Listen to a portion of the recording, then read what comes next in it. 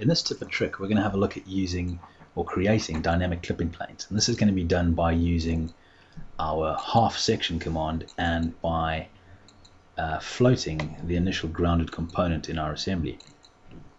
So what I'm going to do to start is I'm going to turn on the visibility of my three major planes, and I'm going to auto resize them.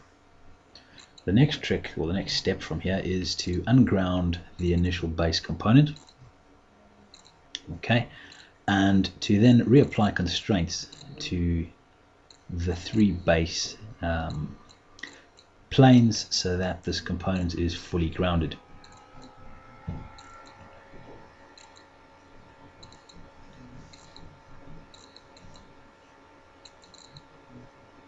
Okay, and the last one we're just going to apply.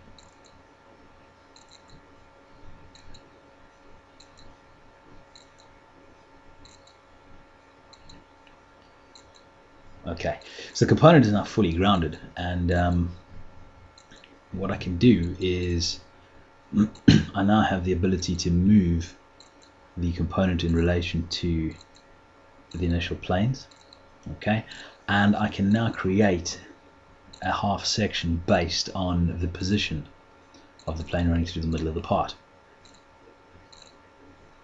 Just turn off the visibility of a few of these planes.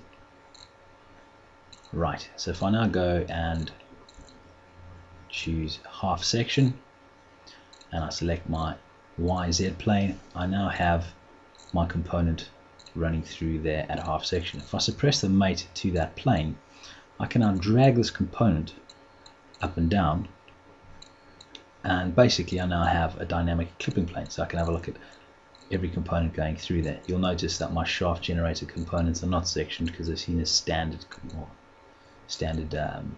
components. So it's quite a useful tool for looking at drillings and seeing that your casings are okay, or the interaction that two components have perhaps. And very simply done by unfixing the grounded component, reapplying mates to the base planes and using the half section, and that's the basics. Thank you very much for having a look.